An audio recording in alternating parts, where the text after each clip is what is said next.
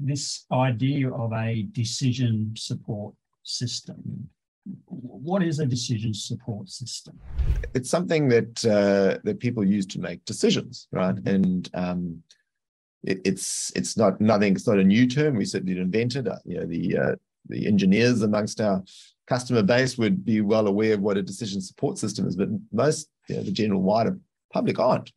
But effectively, it's to help us make decisions. And over the centuries, probably more so in the last 150 years or so, certain industries have come to form a view that it's better to use a system, a process that helps businesses make decisions to overcome mistakes that have been made in the past, and to create a process that helps make decisions along various parts of a particular whatever people are trying to do, a project, say, building a bridge or building whatever it might be, to make sure they don't make mistakes that they made in the past.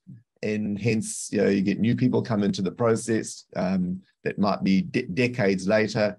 You want to instill into those new people immediately the learnings of the past, and use those, and then minimize mistakes, but also make better decisions, and also avoid the bad decisions. So that's what a decision support system is, and it's a term that I decided for the short book that I wrote to bring that in. It's not a term that I've used excessively over the past, but when looking to use a terminology that has been around for decades in other walks of life, to bring that into this domain, and so people can kind of latch onto it, if you like, and go, okay, I understand what this is. This is what we need with respect to the market as well, which is just you making decisions all the time to do or not to do something. So let's minimize the mistakes and maximize the more decisions that are consistent with what we're trying to achieve. Do you think general retail investors out there are aware of the need for a decision support system? No, definitely not. Oh, listen, it's degrees of, again, the great majority are not. Definitely not.